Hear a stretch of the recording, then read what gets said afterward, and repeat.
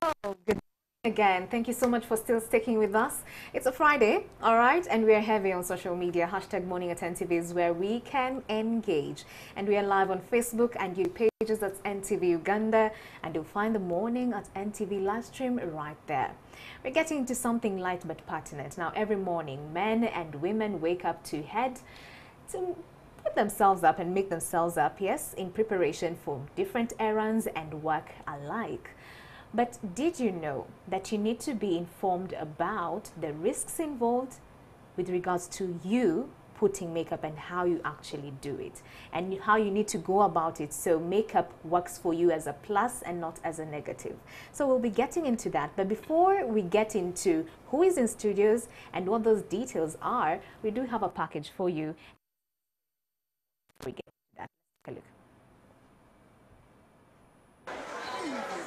Often, lipstick is the first cosmetic that any adolescent girl is allowed to wear, usually in form of sheer gloss. Eventually, it becomes part of many a woman's uniform to the point that they feel somehow incomplete if they do not wear it. In fact, lipstick is most likely to be the only type of makeup worn by women if there is no time to wear any other type of makeup. Lipstick has cast a spell over cultures through history. Initially shunned, this has been finally embraced. After hitting Kampala streets, NTV found out that at least 8 out of 10 women wear lipstick. Consequently, the lipstick business is flourishing in downtown Kampala. Ono lipstick wa mtwalo gumu. Simi again wa mtwalo gumu. Ono ye wa mtwalo gumu. Wa met. Waliwo ono Yoruba wa mitwalo 10. Lipstick is also perceived as an important component in the daily grooming of women and considered by many to be a necessary addition to their faces. Because it makes me feel confident. Like, who doesn't want to wear lipstick? I wear lipstick to look beautiful. I just don't feel like lipstick is appropriate because in most cases it makes some people, depending on how you put it on, look ugly.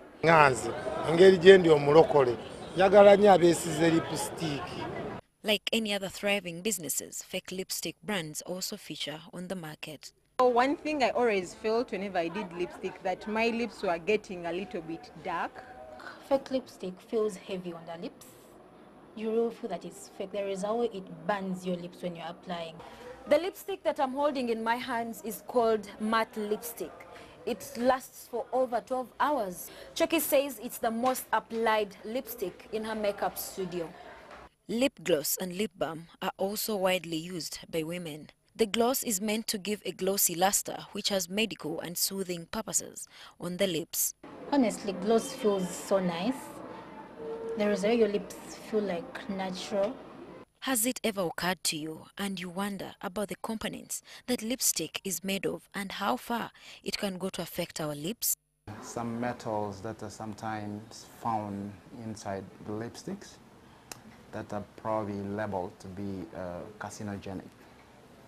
For example, things to do with lead or mercury that might be components. Once a patient or somebody is sensitized to these components, they present with blisters and swelling of the lips, which might sometimes spread to other areas of the face and around the mouth. From a medical perspective, I recommend a lot of balm many times. According to Dr. Ogwang, there is no evidence that lipstick can result into cancer infection. Olivia Komugisha, NTV Tonight. Thank you so much, Olivia, for that particular report. I love my lipstick. I'm sure you've noticed that. But yes, I make sure that I do it the right way. And today we're not just going to focus on lipstick, but makeup entirely. And just getting to understand how to do it in the right and proper way, and also the products to use so you can be safe health-wise, all right? So in studios, I do have Beatrice Komugisha, a.k.a. Choki. She is a makeup artist. She was also in that particular report. Welcome to Morning at NTV, and thank you so much for joining us. Thank you. All right, so today it's going to be a practical day because we also have our co-producer for the show. She's going to be our model of the day, Miss Digna. And so we're going to get straight into it, Choki. Okay. Makeup. And nowadays, it's not just the ladies, but also the men put on makeup. Yeah, and for I'll tell you, video even shoots. here in media especially, men powder up, Yeah, some true. do foundation and stuff like that. I think before we get into lipstick, let's just start with the face, because I think it's the skin is the one that takes in a lot of makeup, because it's the biggest chunk of what people see. Yeah. So when it comes to the face, before you even put on makeup in the morning, what should you do to prep it? First and foremost, you have to first wipe your face, and after wiping the face, you get like the moisturizer. You first apply it such that your skin doesn't get like the makeup directly. And after all that, you can do the foundation to avoid that direct contact. Right. So wiping your face, that is after maybe you've cleansed already, making sure that the pores are after actually cleansing, clean. yeah. So you can either use soap or a cleanser. What is appropriate for the face? You can use the cleanser, or before all that, you can do like steaming, like the night before. The night before, Yeah. just to prep the skin for the makeup. So make sure that your skin is clean, critical, before you start off. All right. Then after Because that, some people have sensitive skins, so if you put like makeup directly, even though it's original, yeah, you can get like a problem with your skin. okay. Then after that, make sure you moisturize to create that barrier. Okay. Then we have Digna here. She's already cleansed her face, moisturized. Now we get into the first step. Yeah. What should be done after that? I've moisturized, I've cleansed, I've moisturized. What You next? go for your eyebrow. First? Yes. Okay. I All right. always do the eyebrows first. Okay. Why is that? Because like, well, a majority first set their faces after moisturizing. You put your foundation, you put your powder, and then you go to the eyebrows. Why should you start with the eyebrows first? This is easier for me. Ah, okay. Yeah. So preference. Yeah, It's I okay. prefer this. Okay.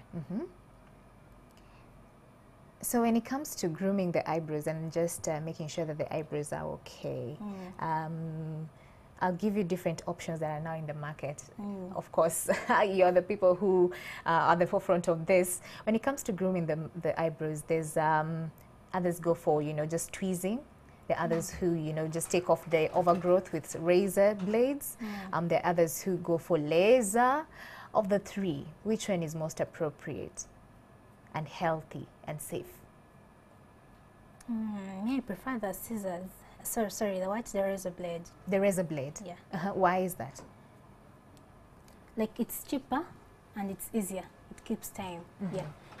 The other one you've told me, the one for Laser? yeah, for the laser, it quite takes time.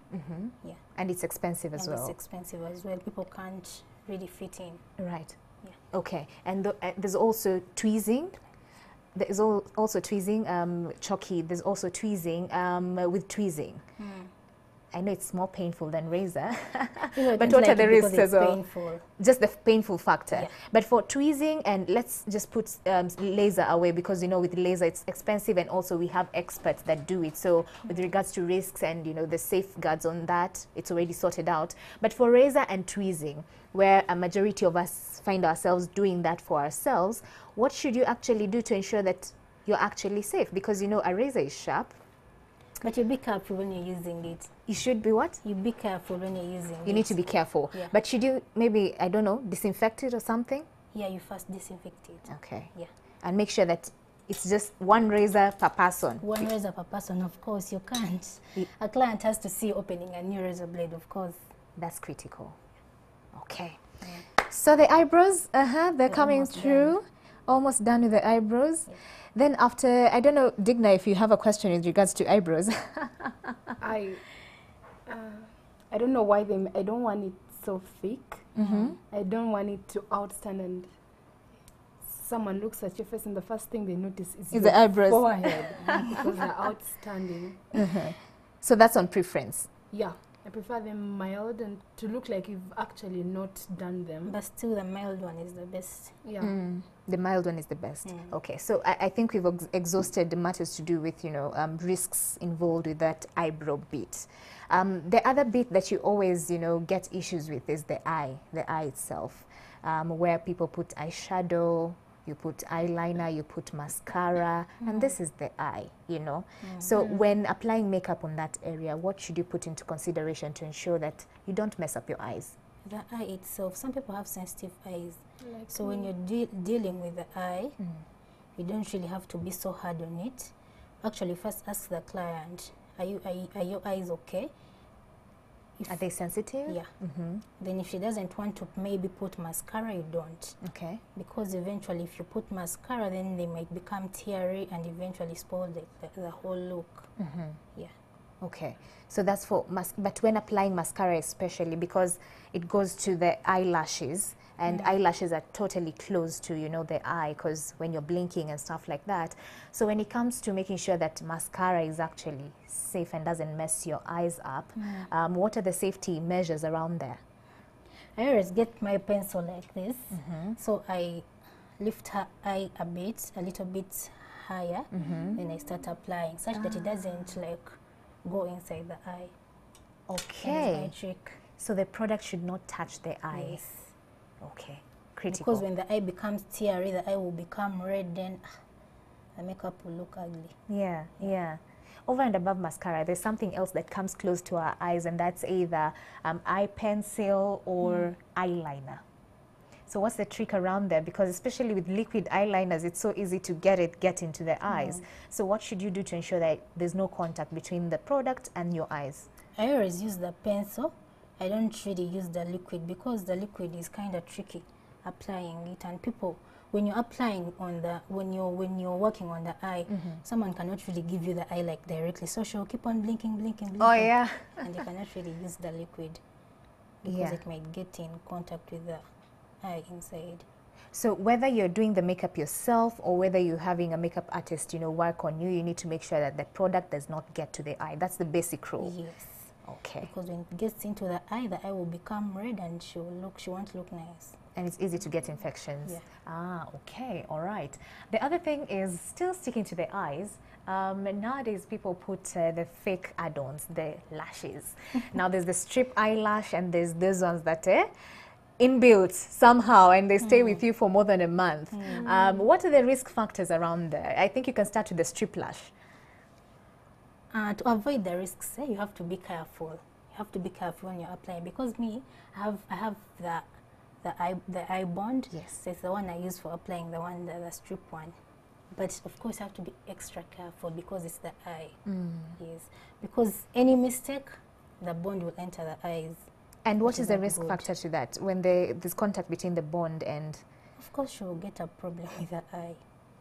And you know, in the market especially, and I'll ask you this because especially with the bond, we've seen this in the internet, with our friends at times, where the bond actually irritated the skin and they either developed a rash or some complication around the skin, not even the eye, the skin, the eyelid.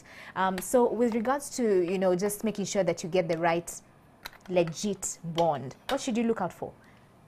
Because the strip is okay, whether fake or real, that wouldn't affect you because it's solid, but the bond, it's glue. How should you go about identifying a legit bond? Some people make a mistake of using the hair bond instead of the eye bond. That is where they go wrong. So me, when I'm looking for the best bond, I look out for the eye bond, not the hair bond. Yeah. Not the hair bond. Okay. It is the worst you can use on someone's eye. Yeah. And yet other people use it. All right, okay, interesting. And how about the inbuilt lashes? What's the risk factor to that? Because I'm sure well, I've never tried it, but I hear they put like strand by strand, and they use glue. What's the they really what's the risk factor to that? They really look nice. They look nice, but what's the risk associated with that? Of course, it's the same problem. You have to be careful when you're applying anything concerning the eye. Yeah. You have to be careful. But come on, Chucky, with the strip, I have put the strip before, and I know that it goes on top of your normal lashes. Yes. So the risk factor is minimized. But with a strand, they put it like, they try to align it with your normal lashes. So you separate the lash, then you put the other one. And make sure that you don't touch the eye. Yes. You can do it because there's some tweezers we use, but you have to be careful. Super careful. How is someone supposed to wash their face? You wipe your face, you use wipes. Wow. Okay. And when you, okay, because the other thing is, I think we can stick to that, especially the single strand kind of lashes fixing, because that is where a majority of women go to, the option they actually take, because it's long lasting, less stress, and you look like, yeah, Although it's very cute. It's expensive. Yeah, it's expensive, but you look cute 24/7. She asked a very critical question, Digna. Maintaining the cleanliness there. If it's the, you know, permanent ones and you have to put on mascara, how do you go about removing them? Because the majority will tell you, they struggle with cleaning the, you know, the lashes because of the mascara involved, and also they don't want to over thoroughly clean it because then the strands will come out. Exactly. So how do you go about cleaning the fake inbuilt lashes? You first get wipes, then you clean the eye area. Wipes, pure wipes? Yes, okay. Pure wipes. And after, maybe when you're using water, you use like, you be careful when you're washing the eyes, the eye part of it. Yeah. So make sure you just use wipes, be careful, be gentle. Be gentle. So wipes alone can take off the mascara? Yes. Wipes alone? Yes, wipes alone. Okay. All right. Digna, have you heard? All right. So over and above the eyes, now we can go to the lips. The lips. Now we do have quite a number of brands with regards to lipstick, lip gloss, lip wear, quite a number, even lip liners. But a majority of ladies will tell you that when I apply this stuff, any type of lip makeup, especially the matte type, my lips crack, they feel dry, at times they even break. What is the safety tip with regards to using that range of product, lip care? Yeah, it's true, some lipsticks bring the cracks on the lips. So when you realize you have such a problem, you first use Vaseline. You apply Vaseline, then after you wipe it gently, and after you apply the matte lipstick. Okay. Yeah. So the need to do that is to moisturize your lips first. Yeah, you first moisturize your lips. Okay. Yeah. All right. So after you moisturize your lips and, well, you've applied the makeup, is there any other thing that you need to take into consideration with regards to just ensuring that your lips are okay? Yeah, the other thing is that if you realize that matte lipstick is not good for you, you just leave it. Use gloss. You use gloss. You just leave it, because eventually you'll get dark lips and you won't like it. Dark lips? Yeah. Okay, so the dark lips come because of the extra dry effect that you get from the matte lipstick? Yeah, the extra dryness, then the fake part of it, because some matte lipsticks are fake. Tell us more about that. How do we get to identify a fake and a legit product, especially with lipsticks? In that particular report, there's a wide range and everyone is selling this product. So how do I go about distinguishing this one is legit, this one is counterfeit? But you can also know, how can you go for a 5K lipstick? But like, Chucky, obvious, you and I know, even in the up streets, in these particular malls, there are stores that sell fake at expensive prices. So how do you go about just identifying? Are there telltale signs? Yeah, you can really see. So when you get a lipstick like this one, now this is Noba, this is a rigged one. When you open like this, the fake one, fake ones have like that funny smell, and when you open it like this, you will see some cracks, and when you're applying still, you can really feel it, because the result, it becomes so dry on your lips, of which you cannot even finish the whole day. Yeah. So some of those especially smell. The For a smell, beginner, start with the smell. Okay, all right. So, okay, let's assume that we're done, and hey, I love your eyebrows. Thank you. So let's assume that the day is gone. Just as you continue to make her up, let's assume that the day is gone. Many of us go to sleep in our makeup. That is very dangerous. Why? How can you sleep with makeup?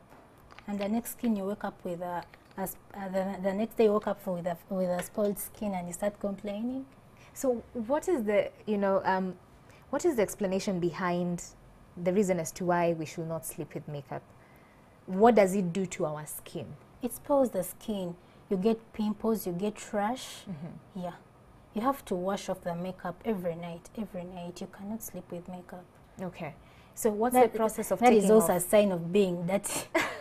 Yes. And lazy at the same time. Yeah. All right. So as we get into that factor that you're saying that, hey, you should not sleep with makeup, how do we go about taking off the makeup? Because others will tell you, I just pop into the shower and I shower, and others will tell you, no, the professional way to do it is you can first, just take it off first and have a, okay face, then go to the shower. What's the process of taking off makeup? If you have like makeup wipes, first use those ones, then maybe enter the showers and wash the face with the bathing soap. Yeah. Okay, so first take off your makeup with wipes.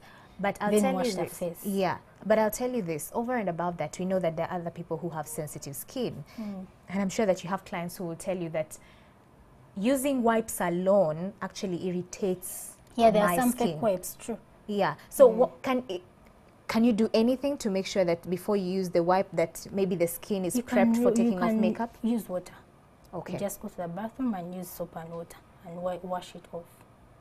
So you can actually directly just use soap and water? Yes. Okay. And is it okay? Others will tell you that, hey, I use oil to first, you know, take off the heavy makeup to lighten or loosen the makeup. Then I use wipes on top of that. Is that an advantage? Is that a plus? People have different skin types. So if that one works for someone, it is okay to use the oil. Yeah. So you can first use the oil, loosen the makeup, then use wipes to take off, then go to the shower. Yeah. Especially with eye makeup, because others will tell you that when I use wipes alone, this mascara thing doesn't come off easily, you know, the eyeliners doesn't come off easily, the eyeshadow as well. So it's good that you say that you can first use any type of oil, loosen the makeup, then use wipes, then go to the shower. Yes. All right, Digna, Yeah. have you heard? Yes. Okay. The other thing is skincare with regards to people who have sensitive skin. How do you go about dealing with pimples, that time of the month when you have breakouts? How do you go about making sure that your skin is okay, just being nice to your skin? I have skincare products at my workplace. So if I get such a case, I just advise you to use a skincare product. Okay. Yes. So there's a routine to it. Yes. Okay. For people who have, you know, pimples, breakouts and stuff like that. Yeah. But Choki, if you have a client who's telling you, I have breakouts not because of me not eating well, not eating a balanced diet, but because of my hormones. How do you deal with such a person? Because we know skincare products don't necessarily work for hormonal issues. I advise you to first go to a skin doctor. Okay, a dermatologist. Yeah. Before we go on for the skin products, first advise you to go for the checkup of the skin. Right. Yes. Then we will know what is really hurting the skin. Correct. Yeah. So you need to make sure that you learn your skin. Yes. As we wrap this up, we've agreed that different people have different skin types. We've agreed that that will also determine the type of makeup you use and how you go about applying the makeup, because there are people who will tell you, I can't use foundation because my skin is completely oily. So for people who have oily skin, and this is something that is critical to the ladies, how do you go about touching up during the day? How do you do it in the safest and proper way, touching up during the day because your skin is oily? People with the oily skin, I always have the spray, the matte finish spray. Yeah. Then I also have the oil blocking. I have that powder that has the oil blocking part of it. It's the one I use for the people with the oily skin. Okay. Yeah. So in between the day when you feel like, I need to freshen up, you can use the spray or the powder? Yes, the powder. Okay. But it's different from these normal powders. The other one has oil blocking. That component in it. Yeah. Okay. Lastly, Choki, making sure that your applicators are clean. How do we go about cleaning these brushes, these sponges, these applicators? Cleaning, and how often should we clean? It depends on how busy you've been. If you've been busy, like, let me take an example of today. I've been so busy, I have to wash the brushes. Yeah. The brushes have no time. Maybe I have to take like a week for washing. No, it depends on how busy you've been. If you've been busy, like today, you have to wash the brushes like in the evening. Yes. So every day? Not really every day. It depends on how busy you've been. If the brushes have overworked, of course, you have to wash them. Okay, and especially for makeup applicators, makeup artists like you who work on, you know, quite a number of clients in one day, how do you go about ensuring that you don't transfer an infection from client 1 to client B because of the applicators? Do you disinfect in between? What happens, and what should makeup artists get to know this morning? But still, you have to be having like many brushes. If you've worked on a client and you've really seen she has a bad skin, why would you use the same brush on the next client? Change it. You change it. Okay, all right. Okay, Choki, thank you so much for coming through. Digna here is looking amazing. I really love the eyebrows. Of course, we're going to take a short commercial break, and they're going to wind up and finish up with her lips, and I think with the eyes, some mascara, some eyeliner, Digna.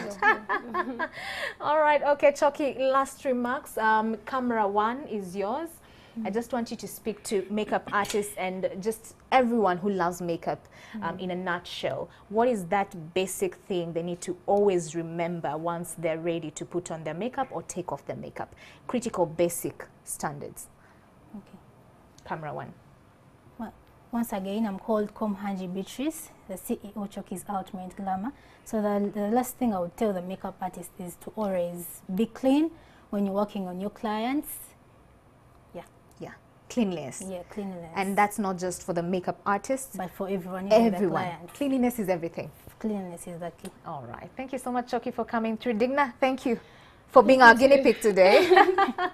Well, keep your views coming. Hashtag Morning at NTV. I hope you've learned a thing or two, especially if you love makeup like I do. And nowadays, even men put on makeup. So this is information that is critical for both sexes, all right? We're taking a short commercial break, but Morning at NTV does continue. Stay with us.